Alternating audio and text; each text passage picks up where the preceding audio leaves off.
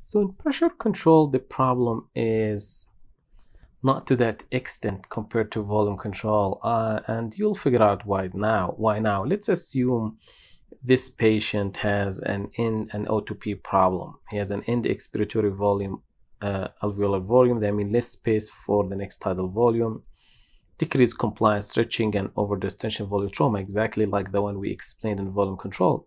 But look here, there is increase in end expiratory alveolar pressure because that's what's auto-peep. But the proximal airway pressure here is constant.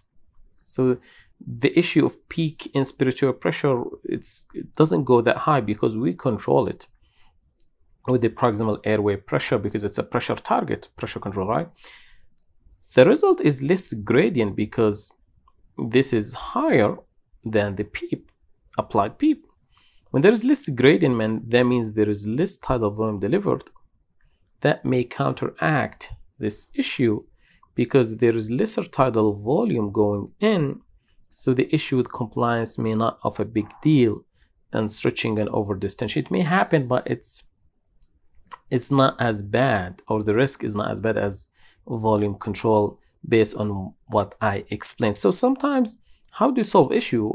If volume control sometimes auto-peep, one of the ways to fix it is switch the patient to pressure control, and again increase expiratory time. How do we fix the expiratory? Remember, in pressure control, inspiratory time is directly set, so you can simply lower the inspiratory time, and that's by default will increase expiratory time. The other way is decrease patient respiratory rate. That means will increase, because decreasing respiratory rate will increase the time for the whole respiratory cycle, which is inspiration time and expiration time. Simply, somebody breathing 20 per minute will have 3 seconds, 3 seconds for each respiratory cycle. So if you lower this, will increase this. But if I go from 20 to 10, then I will have 6 seconds.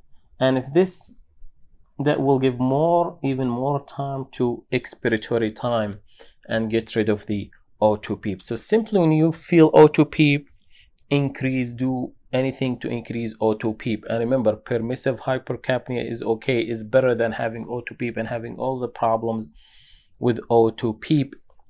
Remember that fact, permissive hypercapnia. I guess all of you know this term. Allowing CO2 to go higher a little bit to prevent these consequences of auto-peep. So if you have volume control, remember, just go back to the previous video. But also, one way you can switch to volume control to pressure control and fix the inspiratory time. Do all the measures that we talked about last video.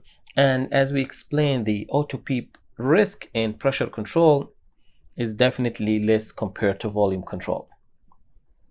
And the last things I want to conclude with SIMV, I'm not going to give a separate video because SIMV is a hybrid, as I said, of volume control or pressure control plus pressure support. So whatever applied to that will apply to this.